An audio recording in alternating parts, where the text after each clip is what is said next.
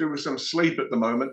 I'm working with the TV channels right across the world right now, and at the moment, so many theories are coming out now about these photographs. America seems to be throwing up all sorts of new potential alleged leads.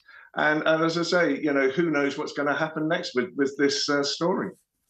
Do you think that this is something that's commonplace, actually, Ian, and royals have traditionally photoshopped these images and perhaps we haven't questioned it, but because maybe allegedly Kate has done these herself, the glaring errors are She's a little doing bit it more... again. Ian, Poirot here has been looking for things for days. Ian, work with me here. As a professional photographer, if you were editing a photograph, you would not have left glaring Photoshop errors like that.